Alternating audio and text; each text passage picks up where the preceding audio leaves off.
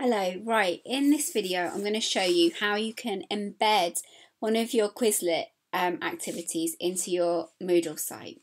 So you go to your set that you want to embed, you click on it. Now you need to go to More. You click on More and then you click on Embed. Now what it's going to give you here are basically some little bits of HTML code that you can copy onto your Moodle site, and then your game will be embedded and live on your Moodle site when your students see it. So for example, if I want to say put the speller in, what I would do is copy this bit of code and then I would open up my Moodle page. And here I've got an empty box. I click on the settings wheel. I'm going to call this Human Rights Spellings. And then in the box, I now need to add some HTML. So I click on the HTML button.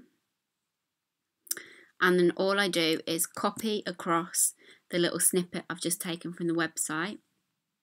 Click on update, and then there it appears automatically on my Moodle page.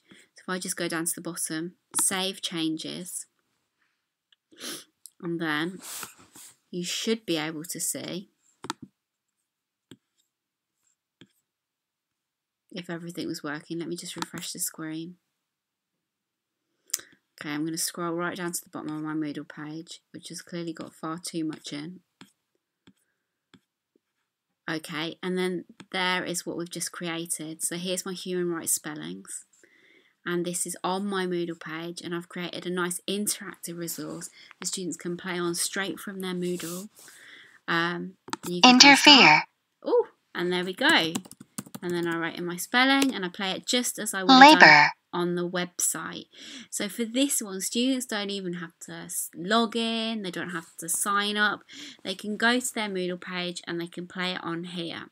And if they don't like the spelling one, then they can click and change it, and they can play scatter and it changes it.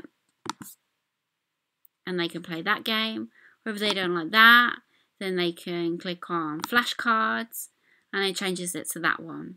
So basically you have all those interactive games on your Moodle site. So the traffic is coming through your Moodle page and they're seeing all the other wonderful resources you put on, and they don't even need to sign up for Quizlet at all.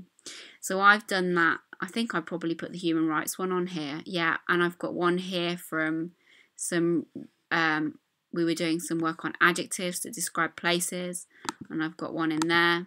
So I've embedded that in with other bits of information. So it's really quite simple. If you need any help with this, then just ask me if I'm here, or send an email to the teaching and learning coaches and I can respond and help you out with this. Okay, I hope that's been useful. Thanks for watching. Bye.